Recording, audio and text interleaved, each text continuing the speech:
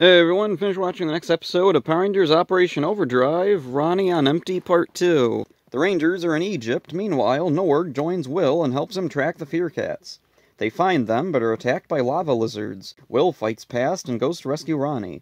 The others find a hidden pathway and get chased by bugs. While running away, they bump into Camdor and Miratrix. They fight over a tablet. Eventually, the bad guys retreat. Will battles Moltor. He gets past and tries to free Ronny. He frees her from the energy-draining device. The others make it but face the Fear Cats. Will and Ronny join in. The Fear Cats call Sentinel Knight, but he's a good guy again now for some reason.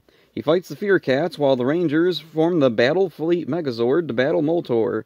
Eventually, the bad guys retreat. Norg returns to his cave, and Furious is mad that he never contacted him when he found the Fear Cats. Norg forgot. Their conversation is interrupted by a doorbell with trick-or-treaters.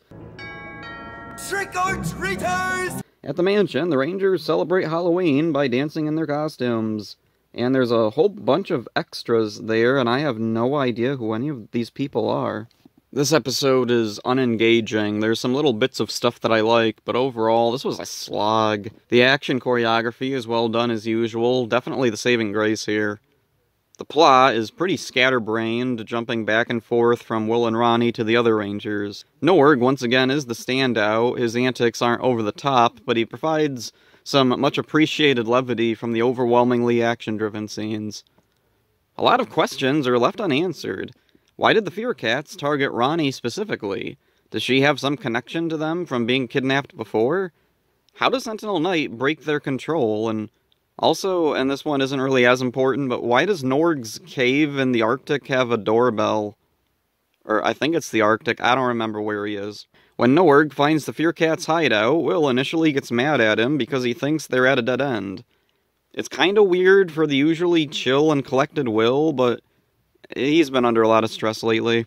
Oddly, Will's feeling of insecurity last episode is pretty much dropped here. It felt like it was building up to a lesson he had to learn, but nope, not a problem, just kinda weird.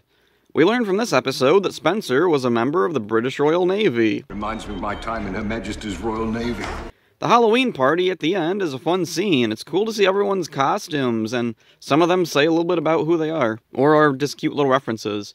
Mr. Hartford is dressed in a scientist costume similar to Billy's from back in Zed's Monster Mash. Taizan is dressed as a generic superhero, and he looks a bit like the character Rocky played back in Zeo that one time. Mac is dressed up as a blocky robot. He looks a lot like the robot from Santa Claus Conquers the Martians. He looks so much like that specific robot, I'm curious if he took direct influence from it. Sentinel Knight, oddly, doesn't take part in the Halloween party.